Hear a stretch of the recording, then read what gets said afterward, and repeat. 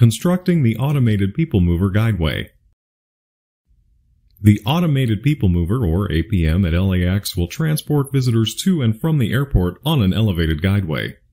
The APM guideway will be constructed using cast-in-place methods, span by span. The average length of a span is 85 feet.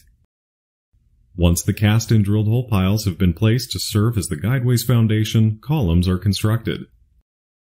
The falsework is erected and will create a platform on which the guideway formwork will sit. The temporary forms are constructed out of plywood and lumber. Reinforcement bar is then installed inside the forms in preparation for concrete. Concrete is placed, and once the concrete reaches strength at each span, formwork and falsework are removed. As the newly constructed guideway deck is revealed, work on the APM's concrete tracks can begin. Keep looking up at LAX.